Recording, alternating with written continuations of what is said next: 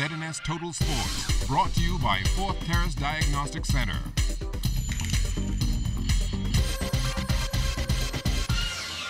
Hi, good evening and welcome to Sports Sunday. I'm Julian Gibson coming to you from beautiful Red Bay's North Andrews, where my dad, the late Frank Hanna, Red Bay's Snapper Fishing Tournament wrapped up yesterday with Jim Knowles capturing the championship at a total of 100.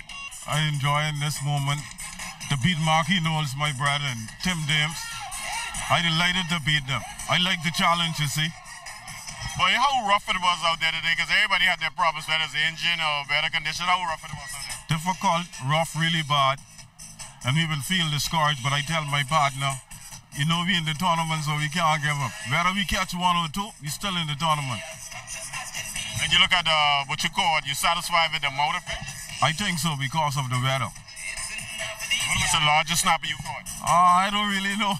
I stuck around, I was too happy. But it feels good beating Marky. I tell you, all the way, all the time. But he ain't let you win it. He can't do run with me, scared of me too, you see. Still in sporting news from Andrews, how about Mangrove Heat Class 3 Regatta? Let's check in with our captain, Charles Leonard Fisher. The Captain Moxie came in loaded Friday morning with sailing fans and sloops. 14 boats lined up Saturday as all 3 races were on the schedule. And that's because rough seas and winds above 20 knots didn't allow them to sail on Friday. Seas a bit still, rough and winds blowing, and it would cost most of the boats. Taking the first serious race was Dream Girl, followed by Barbarian and Melba B. In the second serious race, the cannon going to Lady Eunice, Dream Girl and Melba B in that order. But in this race, 3 sloops received damage and did not finish. In the final series, only 7 boats would complete. The race won by Lady Eunice, coming in second was Melba B, and third Revelation. So when all the points were tallied, Revelation was 5th, Barbarian 4th, Dream Girl 3rd, Lady Eunice 2nd, and the champ out of Mangrove Key, Melba B. We wasn't letting no Exuma boat come in Mangrove Key to win nothing. We wasn't letting. Not this time. Forecast was 15 to 25, and it was throughout the weekend. So you know the Melba B was built for rough seas, and we know that small craft usually stay in port. And we knew that we had an advantage going into anything over 15 to 25. The Melba would be there. 1 point, Fisher, 1 point. And we had a hookup or miss up with Aaron Goodnight, and we tried to come back, but the race is too short for us to finish catching up to get back to back in Mangrove Key. Regatta Commodore David Roll happy with the turnout. Very successful regatta. We had quite a bit of boats came down as much as we could have brought down this time based on what our budget was able to give us this time. But the wind was a bit strong, so we didn't have all the boats participating as we would want to, but you know, that's just the nature of the business.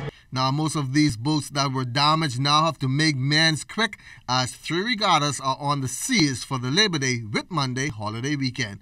For ZNS Total Sports, I'm Charles Fisher. Thanks much, Fisher. Up next on the sailing calendar will be Long Island Regatta and South Andrews Regatta. Those 2 regattas will take place Labor Day weekend.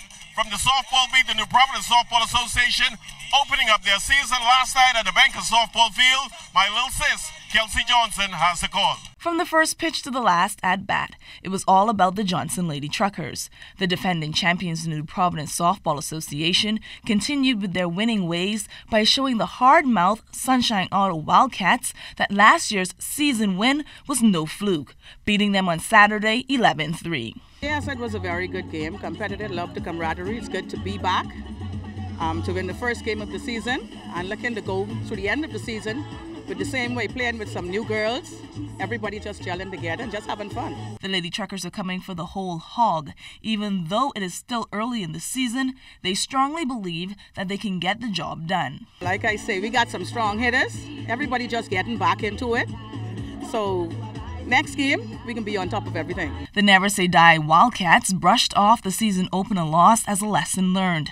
They now know that they will have to get their claws dirty to win the title. I think our team just needs to cut down on our errors, but overall just play the softball game that we know how to play and just work hard and practice hard and everything will come together.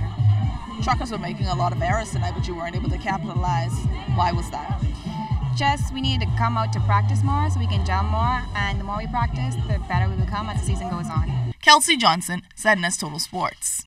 Well, that's all the time for Sports Sunday. Once again, I'm Julian Gibson. Special thanks, as always, to my hardworking cameraman, Dennis Gomez. Stay tuned. The better forecast is still to come.